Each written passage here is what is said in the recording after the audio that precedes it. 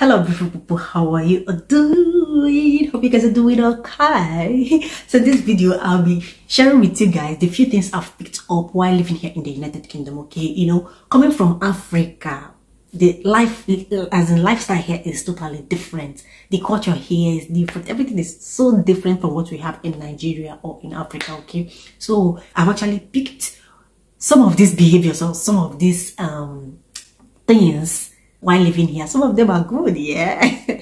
And it's weird, and some of them are like a shock for me. Okay, so in this video I'll be revealing all these things to you all. Okay, so if this kind of content sounds like something you're interested in, then you definitely want to keep watching. All right, so you guys, the number one shock when we recently moved in here is you pay for bags.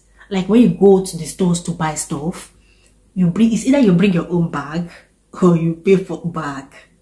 And it's strange, it's weird. Like in Nigeria, you go to buy stuff out there, shopping mall, anywhere at all. Now the shopping mall will give you bag now. Do you understand? Like I came to buy your product, I came to buy your goods, and after buying stuff, you expect me to still buy bag, nylon, to pack my bongo. It was very, very strange for me. Okay, and you guys, I kept doing this for about 2-3 weeks after we got here. Like when I go, I buy stuff, I come back. When I'm going out again, I'll forget my bag in the house and still go without my bag, and I'm getting there, I'll end up buying another bag.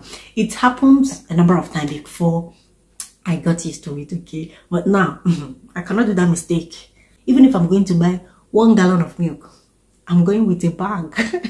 We can't be wasting extra 20 pence every time. Okay, so that was a shocker for me, paying for your bag. It doesn't happen in Nigeria. Okay, instead, big shops, like they'll give you fancy bag to put the stuff you got from them. All right, but here it's not the case here. So you guys, this one is like a habit that I've picked up, and that is the amount of greeting here. Okay, you know, when somebody tells you you're right, you'll be like, you don't even need to respond, or you can just smile, you know, or hi, you're right. That is, are you all right? That is if you're saying it in the Nigerian way. Okay, that is, are you all right? But they'll be like, the locals here will be like, you're right, you all right.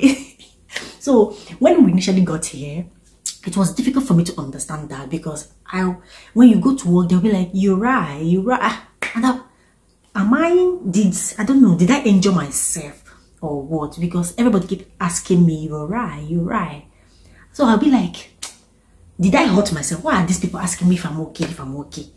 But then I didn't know that it's their own way of saying hello, or their own way of saying hi. Do you understand? But now I've gotten used to it. Okay, so even myself, on getting to work, you know, meeting somebody I know on the road, I'll be like, you're right, because hey, we are trying to be blending into the society. Okay.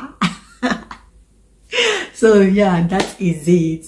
The next one is, I find that very weird, like really, really weird. Okay, the locals here, people here prefer to chat you up or send you a message or call you by WhatsApp instead of calling you normal calls. Like in Nigeria, it's very easy for somebody to like pick up the phone, call you straight up. But here, calling via normal call is not common here. It's not common here at all. It's not common here. They will prefer to call you on WhatsApp. Okay, and I find that very, very strange. Why will I call you on WhatsApp when I can call you straight up on direct phone? Either way though, communication is communication, but I find that very weird. Like, so another thing I find very weird here, you guys, they like walking their pets. Like every morning, like it's a routine to some of these people. Like it's a daily routine. They walk their pets in the mornings, they walk their pets in the evening. I'll be like, pet, as in pet, pussycat. They will not come and be walking, you know. God, that's weird. Away from Nigeria, who walks dog? Like, yeah, people who have dog, like, you know, once in a while you see people who have dog, like walk their dog, come back. But here, it's like a routine. It's like a routine. You be walking on the road, I see people with their dog. I be like, what is all this? The other day I saw somebody who has a pet inside a stroller, you know, baby stroller. I'm like, hi God, what is this? Nketa inside stroller. Stroller that people used to carry picking. Okay, yeah, them. It's all right. So I find that so strange. All right. So another thing I find like weird here when we initially came, although this is a habit now because it's a habit that I've already picked up, and that is obsession with tea or coffee. Okay, here people are obsessed with tea and coffee. Like when you go to work, people will come to work in the morning, the first thing they do is make a coffee or a tea for themselves. You know, tea in Nigeria is, you know, we take our tea or beverage, we take it with bread and have it as a breakfast, then cup. But here, it's not like that. Here, tea is like, when I say tea and coffee is like, you give it I don't know, when you have a visitor, you can just, hello, would you like a cup of tea? You know, that kind of a thing. Like you guys, I'm beginning to learn that because sometimes in the morning, when going to work, I will just fill my water bottle with coffee. And yeah, baby girl is not drinking coffee. That's another thing I've picked up from here. Before I came here, I'm not a coffee person. Chakam. But now, I take coffee. Yeah, that's another habit I've picked up while living here. Okay? Yes. So another thing that I've learned since we moved here, you guys, is appreciating the sun. You know, in Africa, not just, let me say in Nigeria, when the sun is hitting, be like, hey, I won't catch like, you know, the sun should just have mercy on us. Do you understand? But here, when the sun comes out, you appreciate it. Like, I've learned to appreciate the sun. Like when you go outside, especially on a very sunny day, you see people sitting down and they just came out just to enjoy the sun. Okay, and let me just guess, there was a day I was going to work and I was on the bus and suddenly my body system like changed. I was like, what is this? What is this? You know, initially I didn't like think it was anything, but when I started knowing that I was inside me, I know that I was feeling down. I was feeling so down. I didn't know. I actually wanted to call in because I was already on my way to work. But I wanted to make a phone call to call in sick. I said, could this be COVID? But of course, COVID, they always show now. It's so true and all of those. But so I didn't know what's happening. I didn't know that, you guys, I was lacking vitamin D. How did I get to know that? So when one of the passengers just dropped off, I changed my seat and sat close to the window. And the sun, the ray of the sun was coming directly from that angle. Immediately I felt the sun on my skin. You guys, I felt like something happened inside me. I felt a change. I felt a little bit better. I was like, is it because I'm lacking vitamin D? So that was how I now moved closer and removed my jacket, everything. And the sun was hammering me. And I was feeling a lot better. That's when I knew. So it was shocking to me because this has never happened to me in Nigeria, because our sun in Nigeria is one. is one. When he hammer you, your skin self go understand. So here I've come to appreciate the sun. A little bit sun. I like to go outside, you know, just to enjoy the sun. Okay. The thing I've come to like pick up here is sweater and jumper. So one day I went to the store to buy something, and the lady that was attending to me was like, I love your jumper. I was like, can't go what jumper because I'm not wearing any jumper. I looked at, I was wearing a jean. I was wearing a jean, and within me I was like, I want to go jumper. I said, I just sent you. I said, thank you, thank you. Ooh, I love the color. I said, thank you. And I was like, okay, thank you, you know. So later I realized that they call it jumper. I went, yeah. I told myself, thank God I didn't even ask that lady which jumper, because she'd be like, are you alright? You're putting on a jumper, you're asking me which jumper.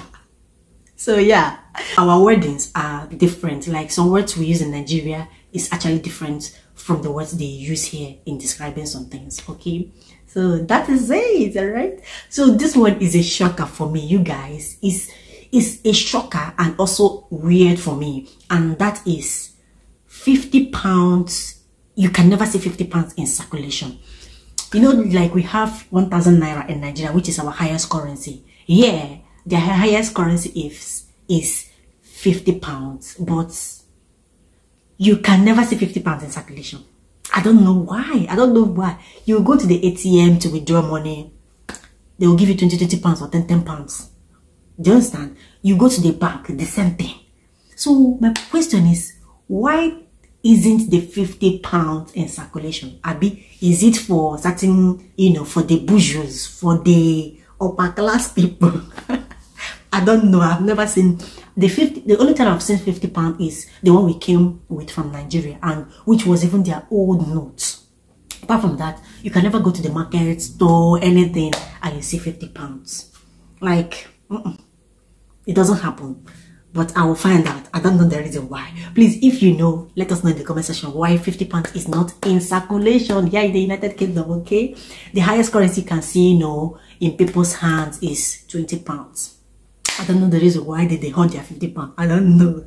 Another thing that I find weird, here in the UK, they call lunch dinner. Like when you go to work, they'll be like, it's time for dinner, it's time for dinner. Meanwhile, that's past 12. And you'll be wondering, these guys are the people that taught us English. So why are they calling lunch dinner? I don't understand. In fact, I don't know the reason why. I honestly don't know the reason why. Even in the kids' school, lunch are called dinner. At the workplace, lunch are called dinner. The reason why they do that, I don't know. So I still find that very, very weird. So you guys, this one is actually funny, okay? And that is saying sorry. You know, in Nigeria, before people will talk to you, I'm sorry. When you hurt yourself, they will tell you sorry. But here, when somebody hurts themselves and you be like, oh, sorry. And you're like, why are you saying sorry? It's not your fault. So I was at work one day and one of my colleagues accidentally, you know, cut herself, and I told her, sorry. Oh, sorry. You know, while she was bleeding, like a lot of blood was coming out, while I was helping her, you know, tie the band just to seal out the blood. And while I was helping her roll that in, I was like, oh, sorry. And she was like, stop saying sorry. It's not your fault. I was like, why can't I tell you sorry? You hurt yourself, and this is me showing that I care. This is me showing you concern. And she was like, oh, is that what you mean? I said, yes, that is what I meant by sorry. I'm not telling you sorry because of one that caused it. The next word is betting shops. You know, in Nigeria, every corner is a betting shop. Every corner is that's the same thing that happens here. There are lots of betting shops, like all this betting Nigeria, betting this one and that is here as well. As in, when I saw it, I was like, Chidekeme, these people, they get betting Nigeria. And I just realized that, oh, this is football people. So there are lots of betting shops here as well, just like we have in Nigeria. The next thing that I have picked up, this one is a bad manner, honestly, that I have picked up since I moved here in the UK is eating on the road. I'm even shy saying it. You guys, eating on the road here is like, it's no big deal. It's no big deal. Like, you can buy your food from any vendor and, you know, be eating it on the road while you are walking. It's no big deal here, okay? The big has picked up the habits, which I'm not proud of anyway, but a lot of locals do it here, okay? And nobody will query them. Nobody will be like, hey, why are you eating on the road? That's bad manners. Or nobody will like give them one kind eye, okay? Because they are eating on the road, no. Or judge them because they are eating on the road, okay? So, I'll be telling you guys another shock that I've witnessed living here in the UK, and that is, you guys, sexuality. I'm not judging anybody's sexuality or personality, okay? This is where, like, it's a shocker. If you're coming from Nigeria, you see that, you know that, yeah, there are people who are gay, who are cross-dressers, who are lesbians, and, you know, all of these LGBT community people. We have them in Nigeria, but they are not like, they are very proud. Like, yeah, they be like, they get wings for here. See these people? They have wings for here. As in, goodness. The other day I was going to my son's school and I saw two ladies. That one just entered the car and they started kissing. I was like, hey, Jesus. It shocked me because these things is not thing. It's not something that happens in the public in Nigeria. Okay, people who belong to these LGBT communities, they don't like show it openly. Even in my country, when they catch you doing all this kind of thing, they will even embarrass you. People will embarrass you. People will like even burn you if police don't come to rescue you. Do you understand? But yeah, nobody, they don't send anybody. They will come and be doing their, they will come and be doing it in the public. And you'll be like, hey. So when I saw those two ladies, it was a shock. It was a shock. And you guys, cross-dressers here. We're even talking about Lagos Mama. I don't want to mention his name. But yeah, grand people, as in old people, I've actually witnessed old people. This one is an old man. He dressed himself like a lady, wore wigs, makeup. When I saw the man, I honestly went to a corner just to get a better view of him when he was walking. As he was walking majestically. You see, hey, man. Here, when it comes to this LGBT community, nobody judge them. Okay, they live their life to the fullest here. Okay, and another shocker, you guys, you see small children, small children, secondary school children doing boys and girls on the road. Like they'll be holding hand on the road, be doing it, and you'll be like, secondary school children. If it's in my country, secondary school children, you come and be doing boys and girls on the road with your boyfriend, be doing kissing and be doing touch up and down. As in, the other day, God, this was totally strange for me. It was a shock, not even strange, it was a shock. The boy was pressing the girl's bones like in a public place.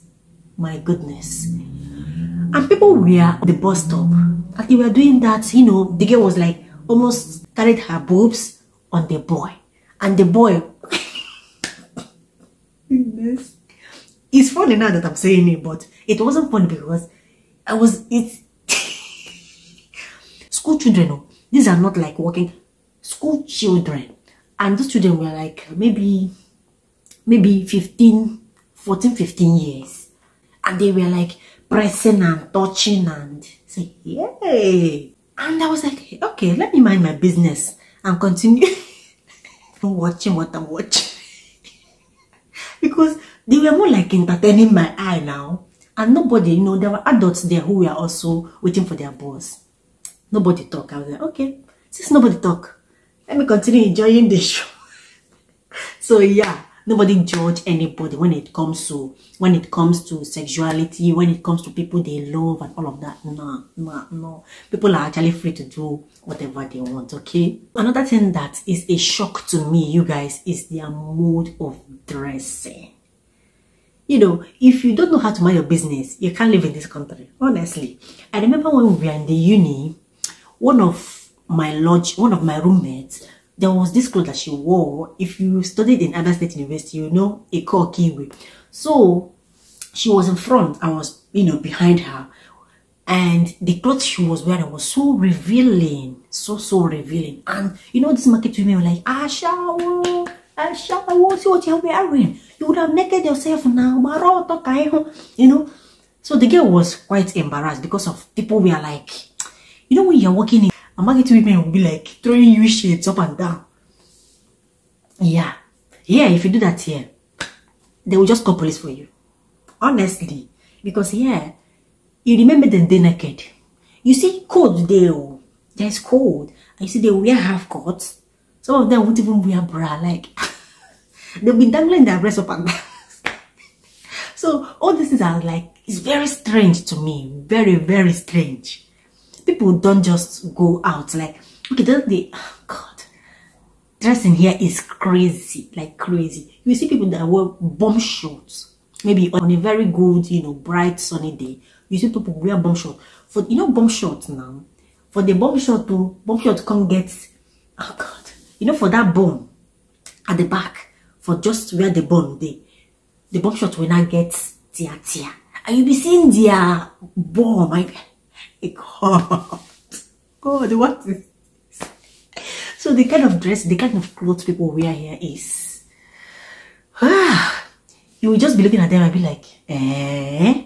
Because their mode of dressing here is a lot of them dress reasonably, like responsibly. But you see all these young girls, all these school children, even secondary school children, you see their skirt uniform, very short. I'll be like, is this, so the school allows this kind of short skirts?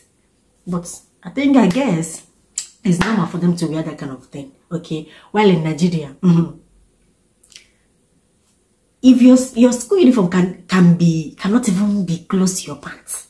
But yeah, it's normal, okay?